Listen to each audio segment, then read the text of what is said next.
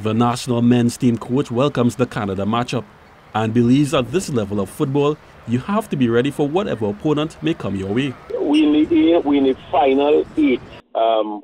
Really privileged to be here, to be in the final eight of CONCACAF, trying to push for this spot in the Copa America. So you can't play mass and freight powder. So we have to play whoever that we get in front of them.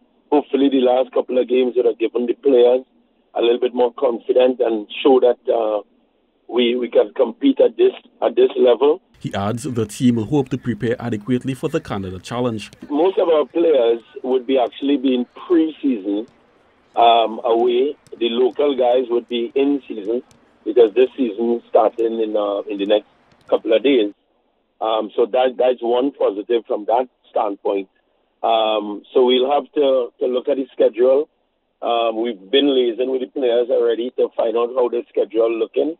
So once they get the final schedules from the teams, then we could put a final plan in place. But you're right, we would want to get some much needed match practice at international level.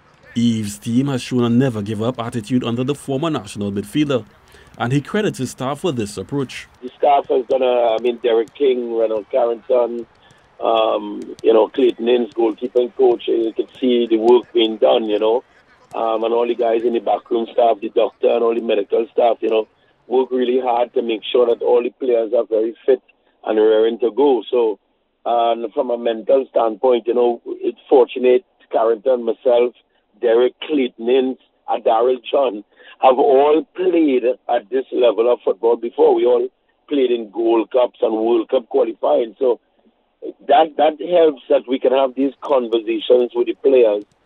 Kent Fuentes, TTT Sports.